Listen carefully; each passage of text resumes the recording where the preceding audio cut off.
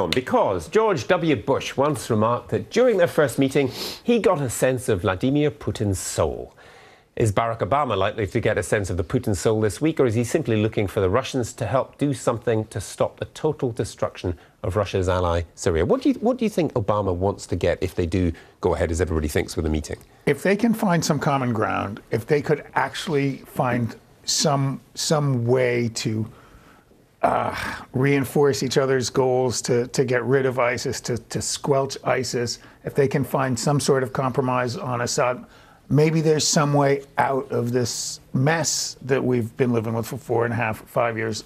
Meanwhile, the numbers of people building up on the camps outside of Syria are going through the roof. So this phenomenon of people coming into Europe is only going to accelerate. This is a slow burn, and maybe Obama and Putin can find some sort of compromise. I know the Americans were upset when Putin moved all this material in so quickly, but maybe there's some common ground.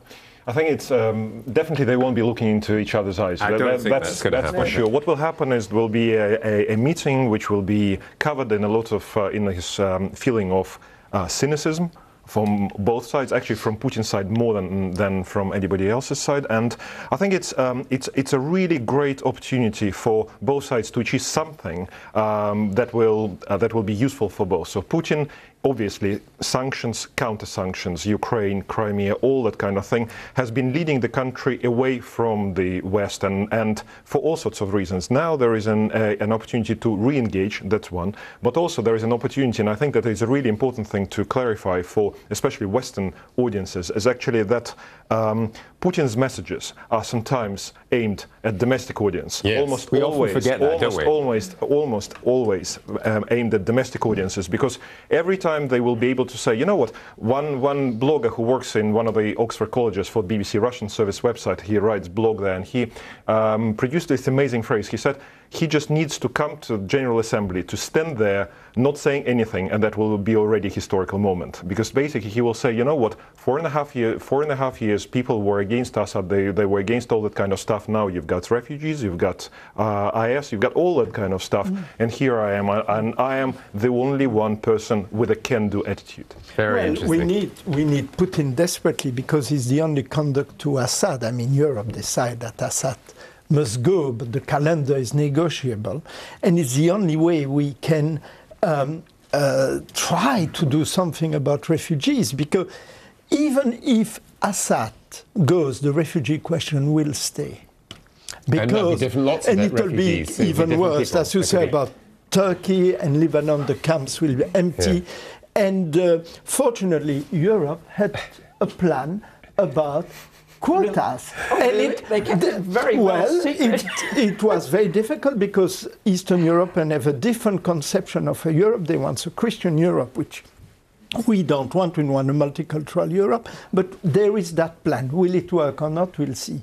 But Putin is the only hope to get to us. So Putin is the savior of Europe? Yeah. Well, I'm not sure about that, but at least we have to know the refugee question is the foremost in Europe. If Europe has a plan, I would hate to see what not having a plan looked like, I must say. But you could say solidarity, because you don't know what it is. Solidarity, not with the East. Britain take 20,000 in 5 years. It's shameful. Okay, but let's get back to Putin. Yes.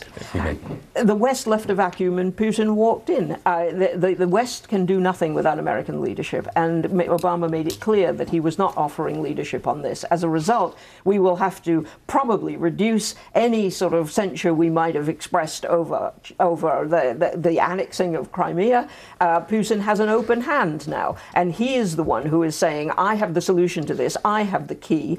And the Obama White House, which lost interest in foreign policy altogether, as far as I can see, has left the West in this position where it must appeal to Putin as the peacemaker of all things. So I'll come back to you. But I mean, boots on the ground. I mean, are we likely to see an engagement between Russian troops and ISIS? Well, reports are that there are people who already help Syrian troops there on the ground, and we know that there are aircraft, all sorts of hardware. But the question is, again, going back to the internal message, is the message that our troops are already there in Syria are more important than what they're doing there? That's one thing. I think the important thing here is just a wider conversation between the West and Russia, is that they probably are at a point where they think maybe going from this hybrid war status, which has been simmering in the last year or so, to hybrid peace kind of condition, it is better. That's one thing. And secondly, nobody will look in Putin's eyes and look for some kind of peace there, but it will be a discussion between two boxers, between rounds. They will appreciate each other, and they will probably just understand that we are here for a reason, both of us. Yes, yeah, and I mean, look at the alternatives. This is the thing we've discussed many times before. Obama says to people in the White House, "You don't like my Syria policy? Give me a better idea." Yeah. Well, I disagree with Janet that Obama has washed his hands of foreign affairs. I mean, he had a major opening toward Cuba and a major deal with Iran, and the Iran fits into this Russia thing in a partial, maybe dream world utopian type way, where you get some sort of grand coalition that can contain so-called Islamic State. It's possible. It's far-fetched. It doesn't bear a lot of ideological tests, but it's certainly an interesting idea. You think Obama wants some sort of coalition that involves Islamic State? No, against. No, Oh, I see. I'm saying you're assembling a lot of enemies of Islamic State with a common interest in keeping them down. And it sounds far-fetched, but what if in his last 18 months he comes up with a strategy that actually bears some fruit? Another thing which I think Putin will be trying to emphasize without saying a lot, he will be referring to a Libya example, which a failed state completely collapsed after Western incursion.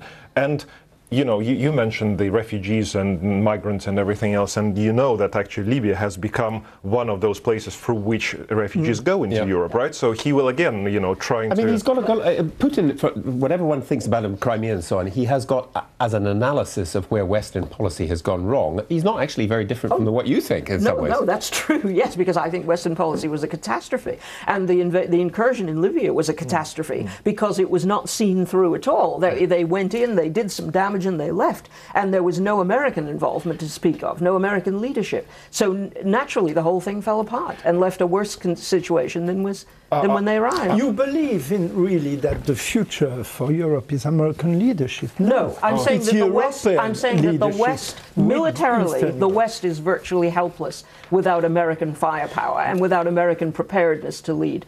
And that is just a fact. Was not a military question, you could put as much hardware, bomb, etc. Well, I mean, the Europeans were not prepared to follow up. I mean, what used to be called, the development they were not interested in developing a failed state. They just went in, did the damage to the leadership, decapitated it, and left. And that is the worst possible recipe. And you have 1 million refugees. Talking about American leadership and decapitating, we're going to move on to Volkswagen, which has been decapitated in a different way.